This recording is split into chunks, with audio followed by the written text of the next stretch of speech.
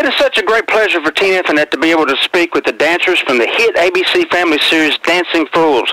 We have with us... This is Britt Stewart. This is Jeremy Barthal. And this is Ryan Novak. Thank you all for joining us today. No problem. Thank you for having us. All right. Can each of you tell us how you got started in dancing?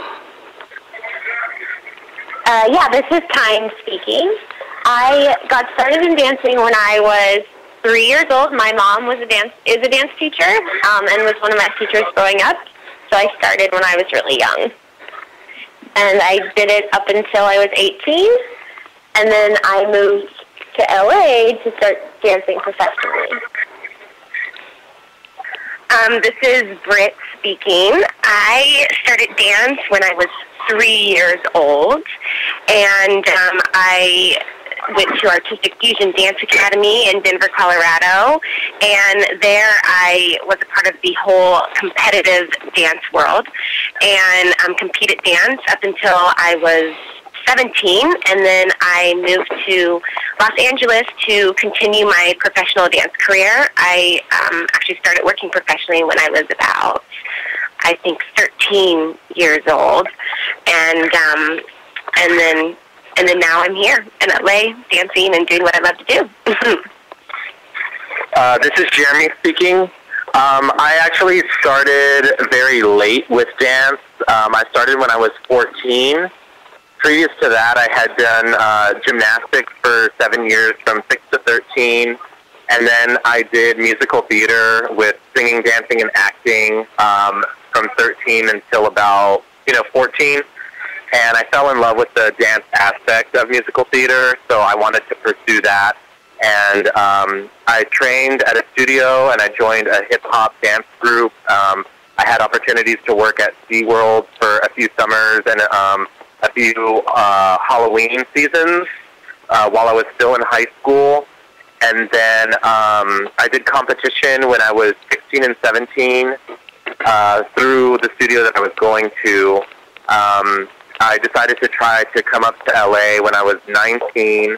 I got signed with my first agency at 19, and then I moved from San Diego to Los Angeles when I was 20, and I have been here ever since then. This is Ryan. I started pretty young, at 8 years old. My older sister was big into musical theater, so she used to force-feed me all these old musicals like Singing in the Rain and Guys and Dolls, and so I was a little kid trying to mimic all the stuff I was seeing on these movies, and then eventually my parents put me in classes, and I grew up in the competition world until I was 18, graduated high school, and I moved out to Los Angeles and began my professional career. Okay, and all of you are now on ABC Family's Dancing Fools. Congratulations for that. Thank you. Thank you. How did y'all come to be on the show? This is Britt speaking. We all came to be on the show through the choreographer, Marguerite Derricks. We've all worked with her a lot throughout our professional careers, and she held a little audition, and we learned choreography. She put us on tape, and then I think the producers picked us from there. Okay. How would y'all describe the show to someone who may not have seen it? This is Tyne speaking. The show is similar to an America's Funniest Home Videos type of a show with all dance videos, and it's a mix of that with a game show. And we are kind of the extra entertainment factor of the show. We're like the modern day fly girls / guys of the show. That's cool. Yeah. How much rehearsing do you guys have to do to prepare for each episode? This is Jeremy speaking. We had 2 days in the studio where we learned anywhere from like 10 to 15 different snippets, which we will use like going out into a commercial or coming back from a commercial. So we learn a lot. I believe our first rehearsal we learned somewhere around 44 8 counts of choreography. Wow. In one day. So we just have a lot of choreography to remember, and then after that, it can change by what the producers want. If something staging-wise doesn't work, then we have to improvise. So, Marguerite Derricks does a lot of the work with the choreography, but we also have to be ready and on our toes to improvise when need be. Oh, well, that's great. How has the cast come together on the show? Because it seems like you're all having a blast on it. This is Britt speaking. The first day that all of us came together, it was like an immediate bond.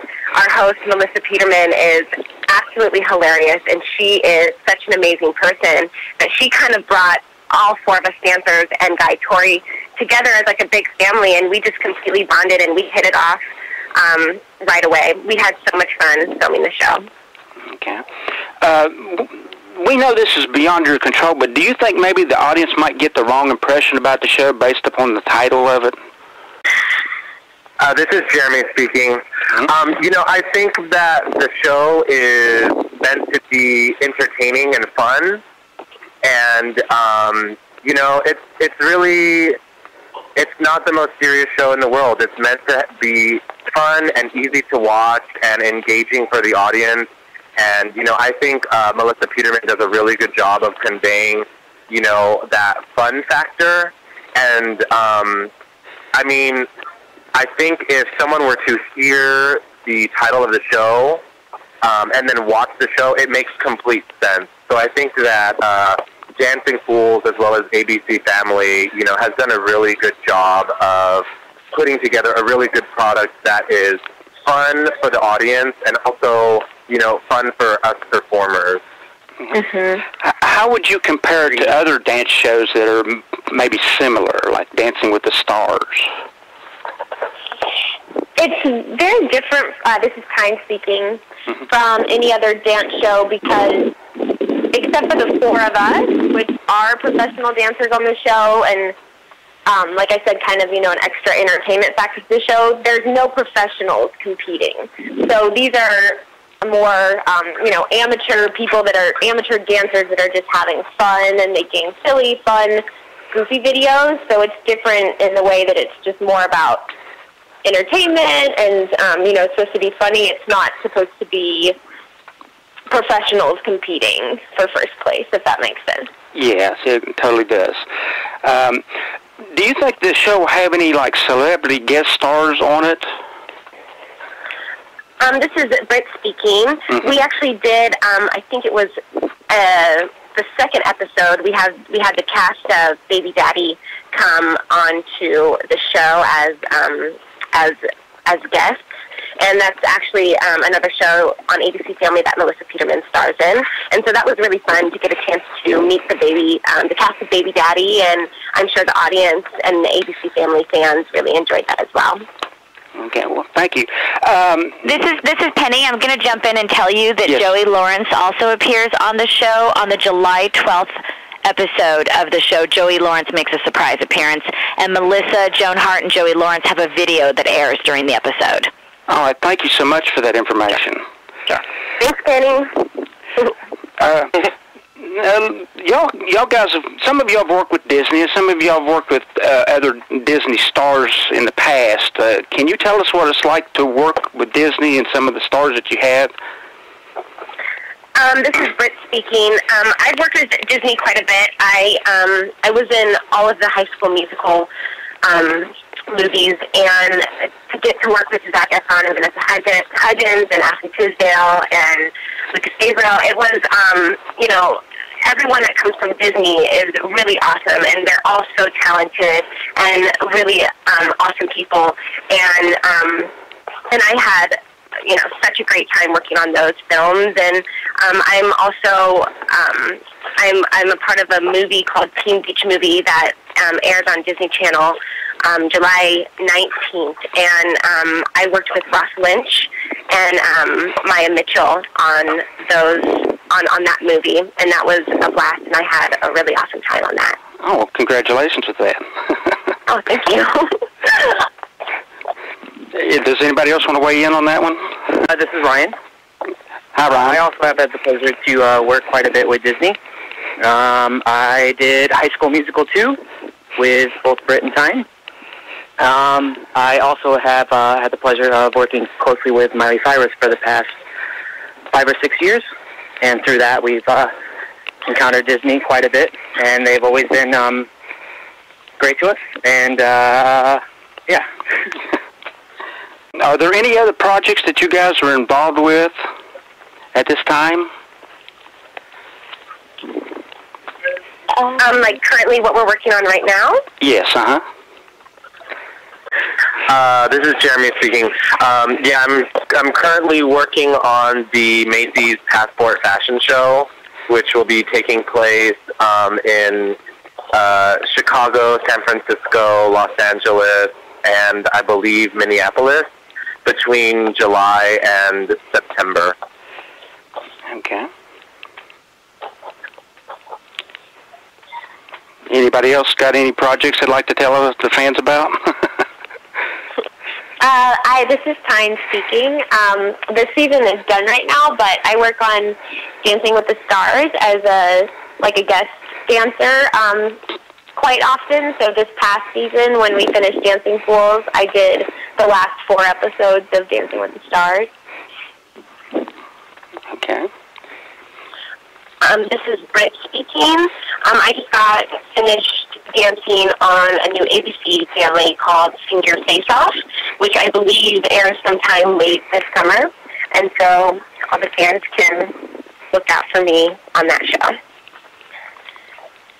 This is Ryan. I'm currently in rehearsals with my band, Friends of the Family, for upcoming shows around Los Angeles. Thank you, guys. What advice would you give to fans if they might wish to become dancers? This is Tyne speaking. I would say that if they are interested in becoming a professional dancer, to take as many different styles of dance as you can from as many different teachers, because the more knowledge you have, regardless of what style you want to dance in professionally, having training in all of them really helps across the board. This is Britt speaking. I would just say that if you love to dance and it's something that you want to do, stop. Always go for what your passion is, and don't let anything come in your way, and just go for it. This is Jeremy speaking. I couldn't agree more with Tyne and with Britt about, venturing out and taking different styles of dance, because the more versatile you are, the more employable you can be. It's really important to be able to work with a lot of different choreographers, and each choreographer has their own personal style. So the more adaptable that you can be as a professional dancer, the better it's going to be for you in the long run. And, dance is definitely a fun job, but it can be strenuous at times on the body, and it's really important that it's something that you're really passionate and in love with, because it takes a lot of work. You have to be very dedicated, and, you have to be very focused. LA is a very fun place to be, but it is also very important to stay on top of your training and, to make sure that your job and your career is kind of your main focus while you're here. I think we're in an amazing time of being able to share information. You can, by a couple of clicks on the keyboard, and you can see what's going on all over the world.